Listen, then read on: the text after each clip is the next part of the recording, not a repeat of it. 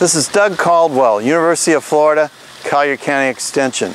I'm a landscape entomologist. An entomologist is somebody that studies the behavior and management of insect pests. Some people call me Dr. Doug Bug. It's September 2012 in South Florida. Today we're looking at a serious threat. This is the Sago scale, which is killing our king and queen Sagos. Taxonomically, Sagos are more closely related to pine trees than palm trees, since they are cone-bearing plants. People love these in their landscape because of the nice symmetry and because of the ancient folklore. Some people, archaeologists, believe that these plants, certain species of Sagos, were used as a primary food source for dinosaurs. As everybody knows, and we preach, the first step in IPM, Integrated Pest Management, or in dealing with a pest problem, is to identify the pest. When the Sago scale came over, many people thought, and rightly so, that they had a downy or powdery mildew problem, a disease problem, so they were using fungicides. And it does look like a serious case of powdery mildew. So fungicides will not work on an insect. You have to use an insecticide on an insect situation. This morning we're with Debbie Gogan, who's a Certified Pest Control Operator for the state of Florida, and also oversees landscape maintenance at a very large community in Naples, Florida. Morning, Doug. Good morning. Debbie, your Sagos, you're one of the few communities that even have any Sagos alive since this pest came over in about 2000 and wiped out most of our king and queen Sagos. So how'd you do that? We have over 300 Sagos still today undergoing regular treatments. 6-7 years ago we had great control using a systemic safari, and as you can see today we're quite infested. So we're working on the situation to get it back under control because we do love our Sagos. This Asian scale is the worst pest to control I've ever seen in over 30 years of new landscape pests. Let's take a closer look. As you can clearly see, this plant is just coated like a ship with barnacles by this Asian Sago scale. Now you've been making treatments, so to see if it's alive or not, we do the old squish test, where you take your thumb and run it down the stem there, and you can see all that orange juice. Unfortunately, that means there's a lot of live scale insects there. As we look towards the crown of the Sago, you can see it's just coated like it was spray painted with Asian Sago scale. It's feeding on green parts of the plant, which is typical for scale insects. But what's not too typical is finding this scale insect doing quite well, hidden away under the bracts as you go lower on the trunk, hidden in underneath these bracts on the trunk, as well as doing well on the root system. This makes it very difficult to control.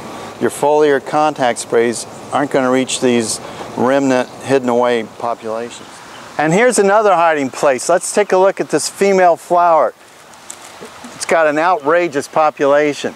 And as you can see on the flowering head here, we noticed even some of our queen Sagos, we opened the flower up and noticed that it was just inundated with the scale.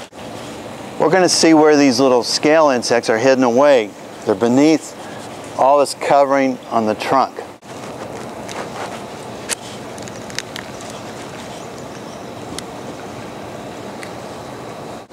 So you have all this woolly stuff that's wrapped around these bracts, and it's not too bad this time. Often you'll see the scale insects underneath this woolly stuff, and then you peel these bracts off and you'll see scale insects around those parts. If you're going to control this insect, you need to remove these pups, these offshoots, which are scale magnets.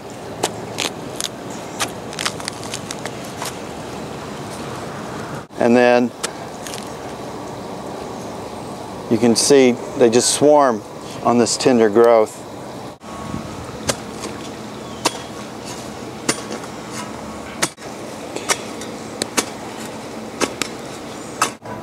All right, so The scale insect's also on the roots, so that makes it very, very hard to control.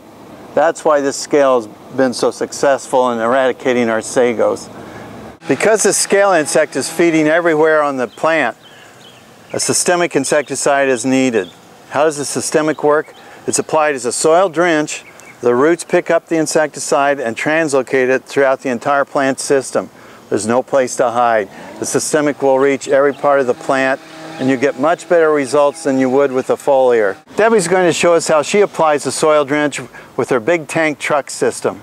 So the foliage treatments aren't going to impact the populations on the roots and hidden underneath the stuff on the trunk. So you need to go in with a systemic that's going to reach all parts of the plant.